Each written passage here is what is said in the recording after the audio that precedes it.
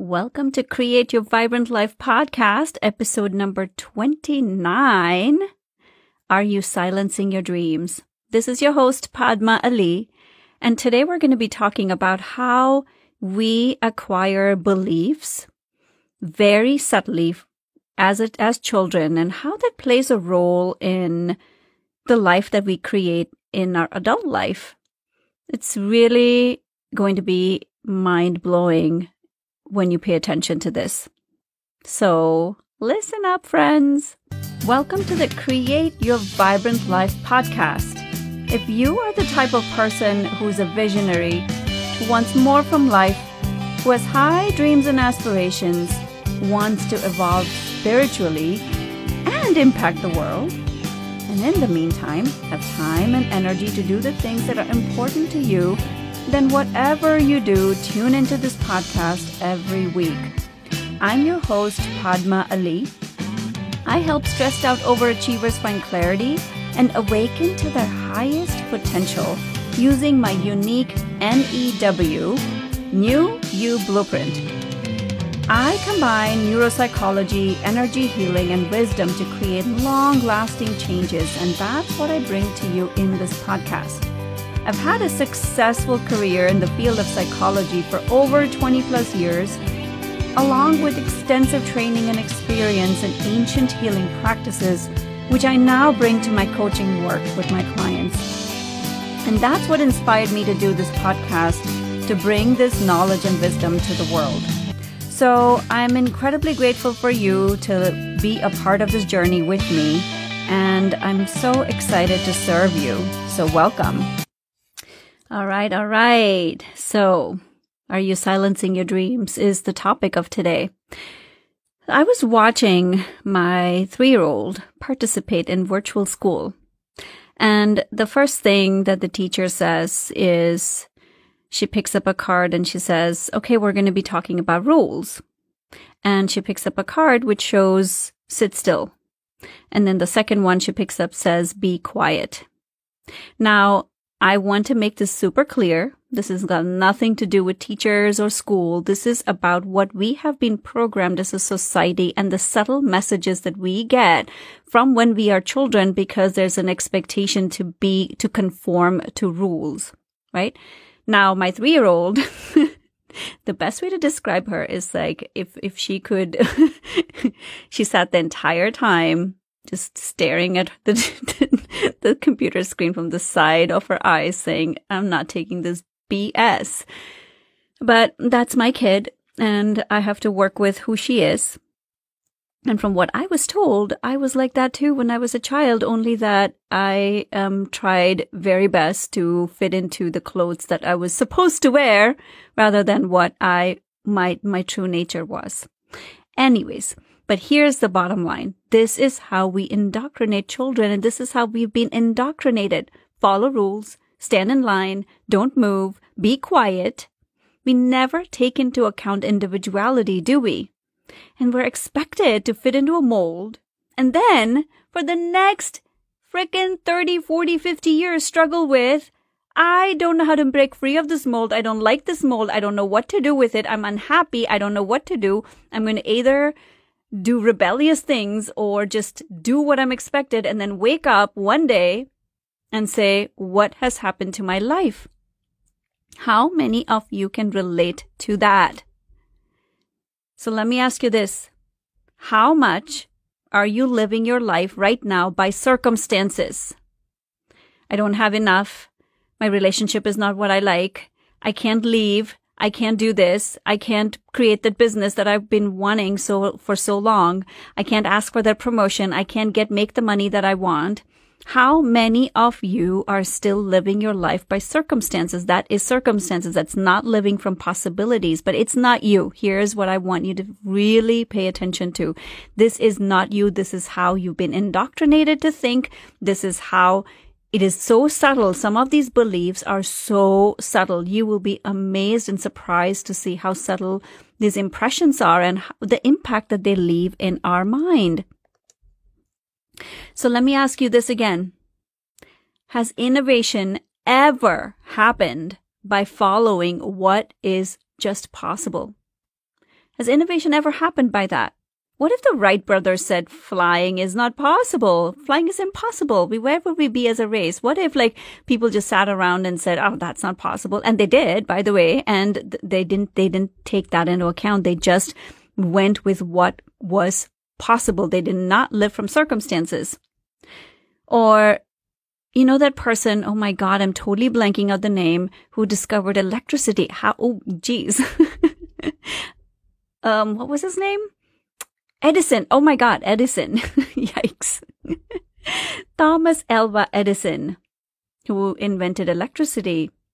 What if he gave that up because people thought he was crazy? People thought that wasn't possible. Again, would innovation have ever happened if people stuck to circumstances? Now, I'm going to invite you to get out your journal and start writing answers to these questions. It's really vital because when you can pay attention to this and really bring the unconscious to the conscious, you'll be amazed at what's possible for you. I'm going to invite you to sit with this first question. How many unconscious beliefs are you carrying still in your life? Now, if you don't know the answer to that, just look in the mirror.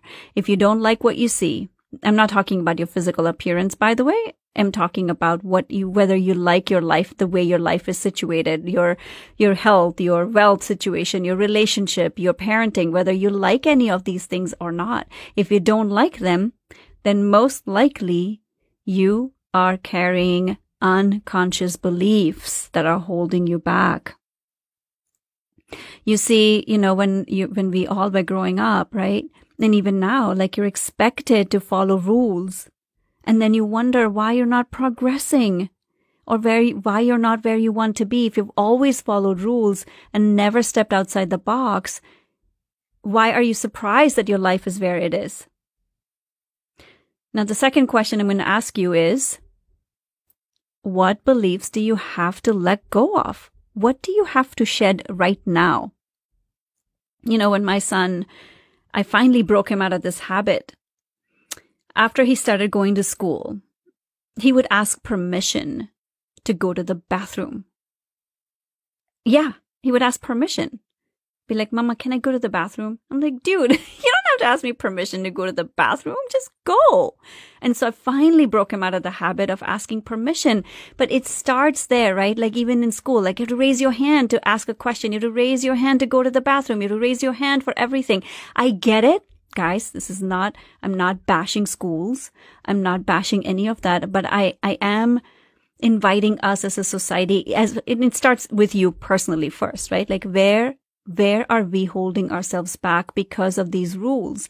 I get it. We need rules to have the society function in the most efficient way possible. I get it.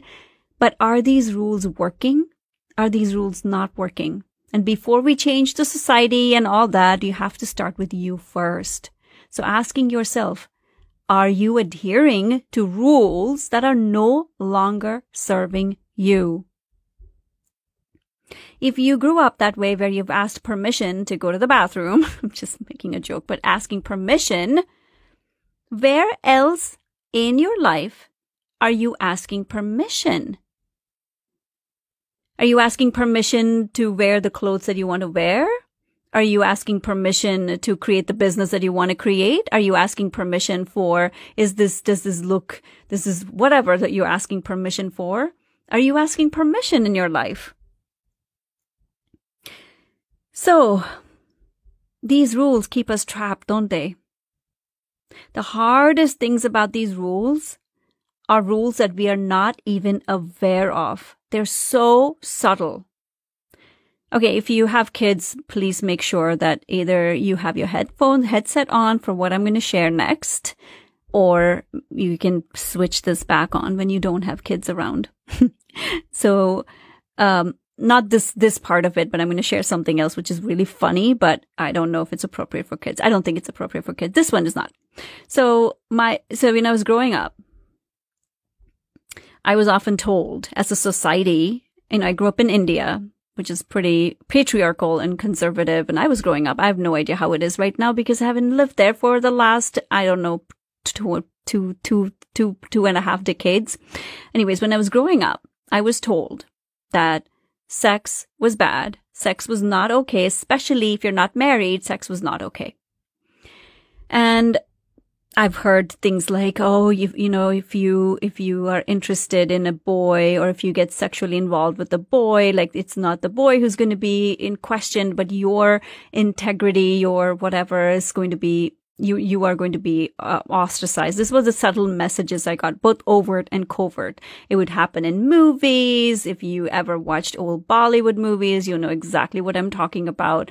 It's like made out to be this big deal in the past, and I'm not talking about right now. Now, how does one go from that to suddenly become all exploratory in sex? I can't even say the word properly. Explorative. Oh my goodness.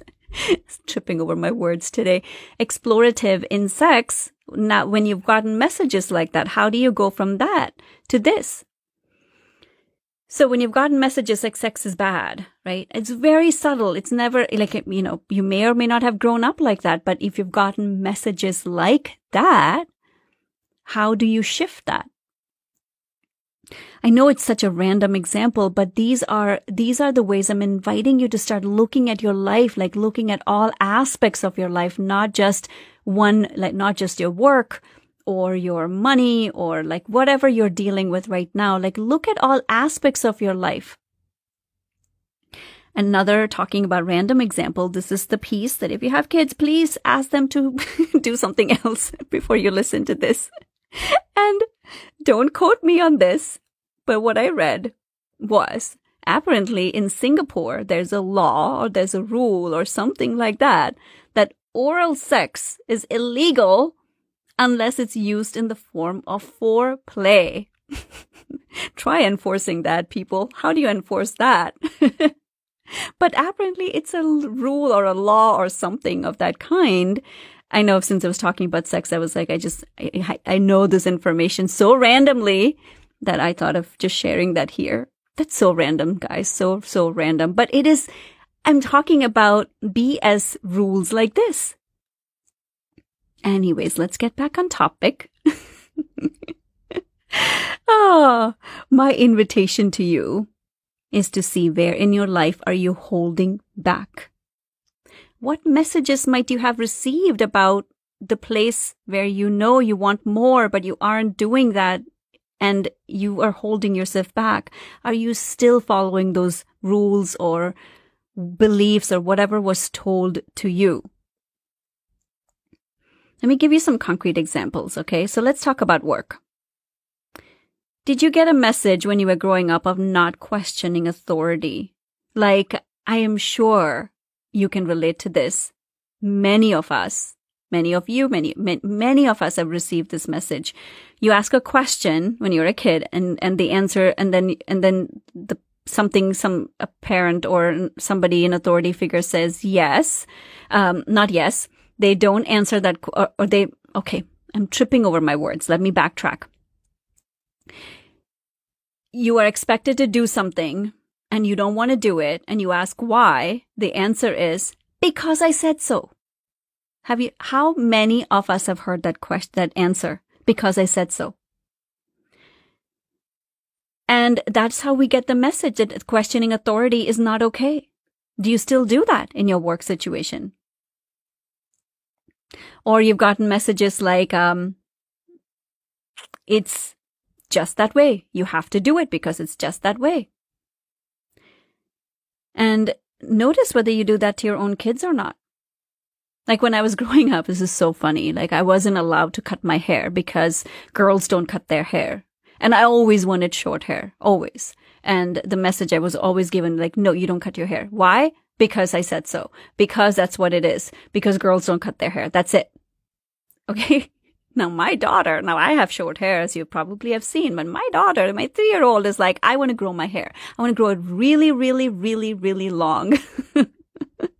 So it's interesting, right? Like when you don't have rules or when you're not trying to conform somebody, your children to a particular mold, then they get to be who they are. They get to express their needs and express themselves. And these beliefs are so subtle. Do you take care of other people's needs first? Right? That's also something that you might have been told. Like I was always told, again, like culturally, you always take, it's a we society, you take care of other people first, you always put other people's needs first. Nothing wrong with that. I think it's really good to give. I'm a giver. I'm a very big giver. But at the expense of my own needs, no, I don't want to do that anymore. I'm not doing that anymore. And that's what I'm inviting you to start looking at. Do you take care of other people's needs at your own expense? Now, if you're a leader, right, you didn't get to that leadership role by sticking to your lane and just doing what was told to you or what was possible, did you? Absolutely not. You thought outside the box. You defied the odds. Now, my question is, how can you bring that vital piece of thinking outside the box, not just conforming to rules and what's possible to your employees, to your team, to your kids? How can you bring that to people around you to create expansion? Encourage people to think outside the box. Encourage people and your kids to ask questions, to get curious. When we bring curiosity to a situation, think about the amount of expansion that happens.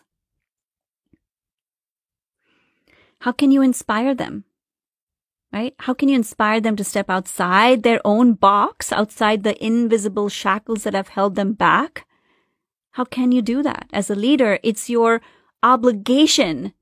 Obligation is not the right word. It's necessary that you do that, because you can have that impact on people. And you may or may not have fully considered the impact of being stuck in this invisible box. Imagine being stuck in that invisible box for a year, for 10 years, for 20 years. And that's how we all live our life, don't we? That's how most people, I should not say we, most people or many people live in that invisible box for most of their life. Now imagine what would be possible, what life would look like if you stopped holding yourself back because of some invisible, limiting belief that has been stored in your unconscious mind, in your subconscious mind. What would your life look like? Like I've said before, right? I grew up in India in the 70s and the 80s. It was a pretty patriarchal society. I think it still is, but at that time, it was really patriarchal. And my father was thought outside the box. He's no longer on this planet, but he really thought outside the box. He was very progressive in his thinking. And he taught me and my sister, we were just two girls, first of all, girls, right? Like, he really taught us to be independent. He taught us to ride, those two-wheelers, scooters, they look like mopeds, like motorcycles. They look like that, but he taught us to ride that. He taught us how to drive cars. He really encouraged us to be independent and to think independently. And what if my dad thought, oh, you need to just get married off. My mom was married off when she was 17, right? Like it was an arranged marriage. And like, what if he thought like that? What if that's how he thought? I don't know where I would be. I would probably not be where I am today. That's another thing that I really triggered him a lot, because I thought more outside the box than he encouraged me. So I thought outside the box, and it also pushed his buttons of like, because I was a rebel for most of my life. I rebelled against everything. And so it triggered him, even though that's what he wanted. It was interesting to watch that now, as an adult, like seeing that, how conflicted that might have been for him. He wanted more, but when it was happening, it was like, oh my God, like this is happening. Who's this girl? Why is she pushing all my buttons? So it's our responsibility as parents to allow our children to think outside the box. It's really vital, especially for the future, right? And that's where I'm also inviting you all to think, like, what if in schools we didn't teach our children to ask permission, but just to be curious? Yes, you need certain rules to keep the the class harmony, but what if we thought outside the box and had them get curious? Wouldn't that foster confidence versus doubting yourself? Alvin Toffler said this quote. It's really amazing.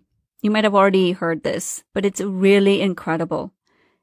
The illiterate of the 21st century will not be those who cannot read or write, but those that learn, unlearn, and relearn. Let me read it to you again. The illiterate of the 21st century will not be those who cannot read or write, but those who learn, unlearn, and relearn. We truly have to unlearn those old beliefs and patterns that no longer serve us. And I'm inviting you to totally look at that very carefully. What beliefs are no longer serving you? Can you let it go? Even if it means climbing upstream for a little bit. Even if it means not conforming to what's expected of you. Even if it means that you are going against something that you've done all your life. Where will you be? And that's where I'm going to leave you with today. Like, this is when you can start to truly get this, that these are just unconscious rules and beliefs that I have lived my entire life with, and it's time to let them go. Because when you do, imagine what's possible. Imagine what your life would look like if you did not conform to rules. Think Edison, think the Wright brothers. I mean, if you want current day leaders, think Elon Musk. What if they just said, nope, I can't do this? Steve Jobs. What is possible? Richard Branson. I can quote Oprah Winfrey. Think about it, guys. Think about it.